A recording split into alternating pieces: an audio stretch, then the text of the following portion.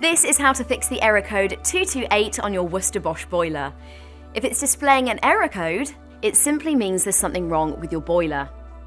With the Greenstar 8000 boiler, this problem signifies the flame signal without a flame being present, which may mean the air-to-gas ratio control valve or ionisation cable may need replacing.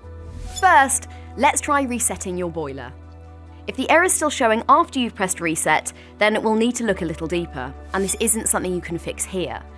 For more advice or to arrange a visit straight away from one of our Gas Safe Registered engineers, just click the Get in Touch link below. Simple as that.